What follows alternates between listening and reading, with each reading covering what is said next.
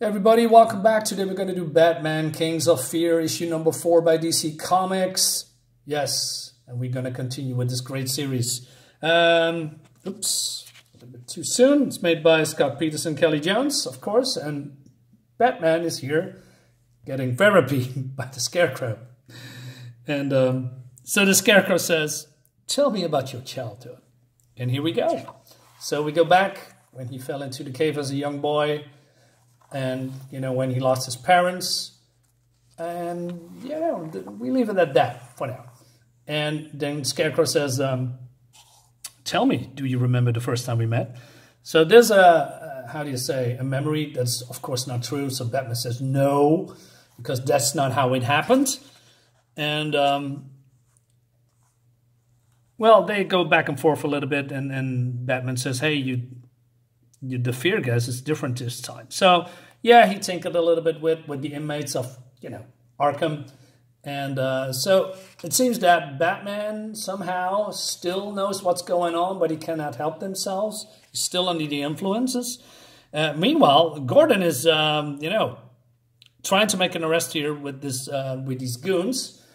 These are Scarecrow goons, and yeah, he wants to answer. He wants to know where Scarecrow is. And then, you know, the bat signal is lighting up. And then this guy says, "Hey, I'm not going to tell you nothing." And then Jim Gordon is a little bit fed up. He says, "I don't feel you understand the situation. You're already in a bad position." And that was before the light came on. So he wants to know where they are, where, you know, Scarecrow is. And he said, "It doesn't have to be this way. And I really don't want to shoot you, but I will, and I don't miss." And I particularly like this one, you know, when the bat signal goes into the air, and then from the clouds comes the image, which of course imaginary, the Batman, and then it, you know, resembles the bat logo on his chest. It's really cool done. And but then we see all these people. "Oh God, no, please, let me just get home tonight, and I promise I'll go straight. Out of my way." "You really that scared?" "No, I think I left the stove on." So there's a shooting here. So yeah, people are really scared, by the way. So there's a shooting here, and Jim Gordon, you know, puts this guy down, and then the other one is left. So he says, "Hey, as I was saying, it doesn't have to be this way." And then these kids here say, "Hey, did you lock the door?" And Jim goes nuts here. And I love the expression and this lighting effect here. He says, "So tell me where he is. Where is the Scarecrow?" But this guy changes his tune a little bit. He says, "Hey, I'm not going to say. I mean, because if he's going to rat out Scarecrow, there is a great chance he would not survive the next couple of days. So, so he offers to, you know, surrender himself, and then, you know, I'd rather take the chance to be in jail." But then Jim says, "Hey, let's get you to Arkham." And this guy says, "What, Arkham? No, that's not, no, that's not where I wanted to go, because, of course, Scarecrow is going to be there." So he spills a little bit of the beans, and although he does not know much, but he knows something, right? So going back to the Scarecrow, and he says, "Hey, how do you see yourself?" And so Batman imagined himself as Bat Superman, Super Batman. It looks so funny. So he's getting shot at. It's all imaginary. It's all in his head. But instead of being invulnerable, he still is vulnerable somehow. And Scarecrow says, "Interesting. And there is the Batman we know." Oh, by the way, these are the outsiders. Remember when Black Lightning has actually a cool costume, and Signal? Come on. This is not the outsiders. Anyway, let's move on. So the Scarecrow asks, "Why are you doing this to yourself? Why do you keep trying? Who do you keep trying to save? This kind of desperation, that's not wanting something, that's needing something. So what do you see? What do you need? Who do you need to save?" Batman says, "I don't know." "Yes, you do." So he, "Come on, who do you need to save?" And Batman says, "A child." "Yes, excellent. What child? Your child?" "No, every child. I need to make sure no one else ever goes through what I went through. All right. Okay. We're getting somewhere.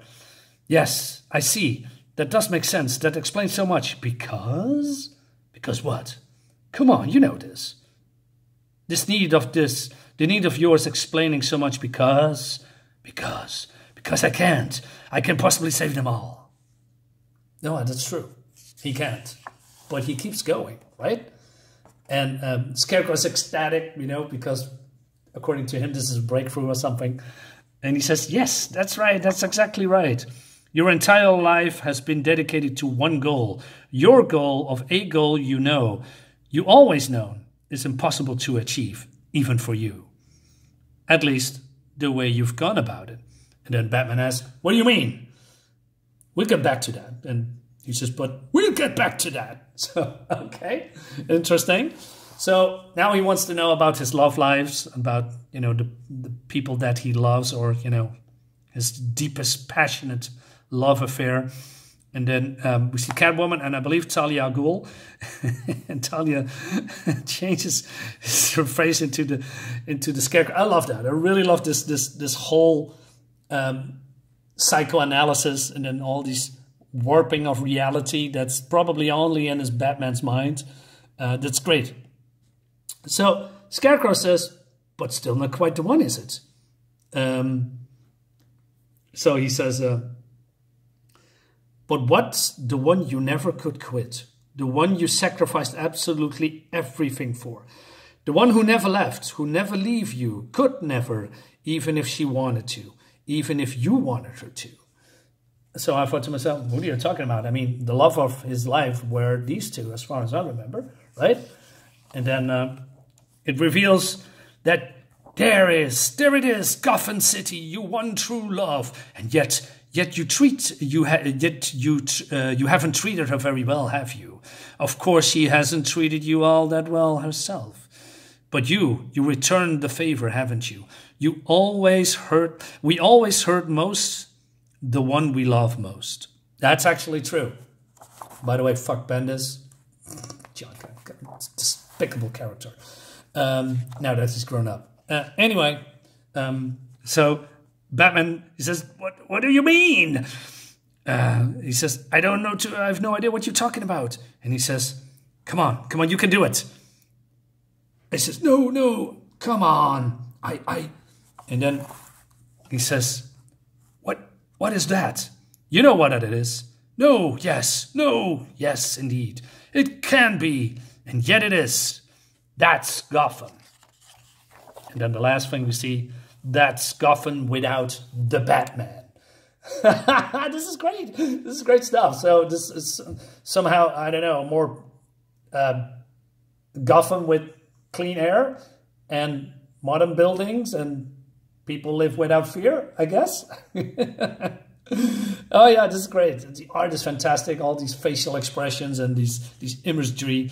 Yeah, great stuff. Anyway, yeah, we're going to move into issue 5 pretty soon. 6 issues. Guys, let me know what you think about this comic. This is fun. This is pure fun. And the art is fantastic. And the writing is, yeah, also great, in my opinion. I'll see you next time. And, you know, if you like my content, you know, like what you see, I'm doing daily reviews and, you know, videos. Maybe you want to subscribe to my channel, you know, leave a comment and all that stuff. Yeah, I'll see you next time. Bye-bye.